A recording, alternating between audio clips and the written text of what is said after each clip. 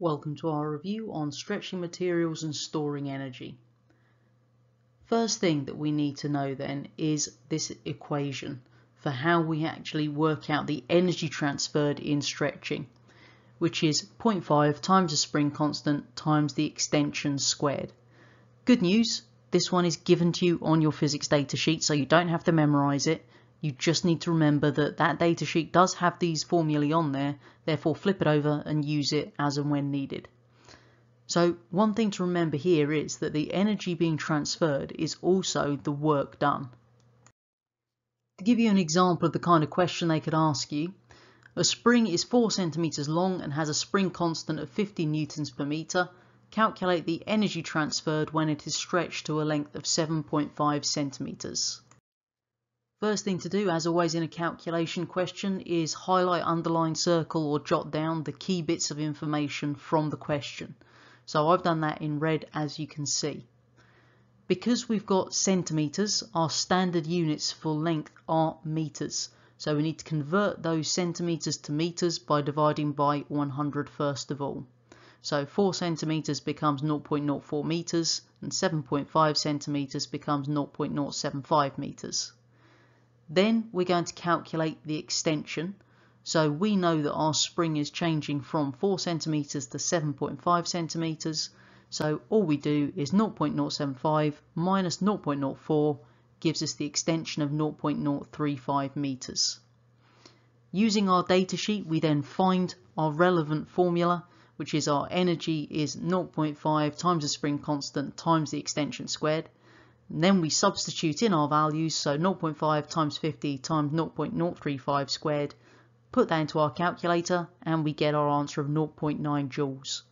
As always with our calculations, make sure you are writing down each step of your working in the answer space so that even if something goes wrong on using your calculator, you will still get some of the marks.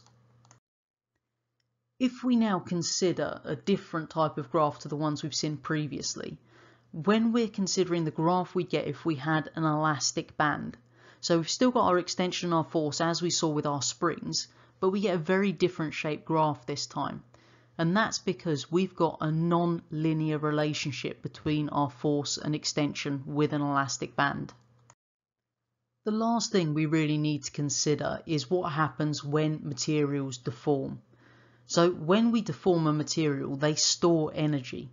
And what we actually want to do is, depending on the situation and the use of the material, we may want them to regain their shape or we may want them to stay permanently deformed. So this will determine which material we'd select for a particular use based on what the outcome would be. So if we wanted them to regain their shape, then we'd design materials that transfer the energy back as they do so.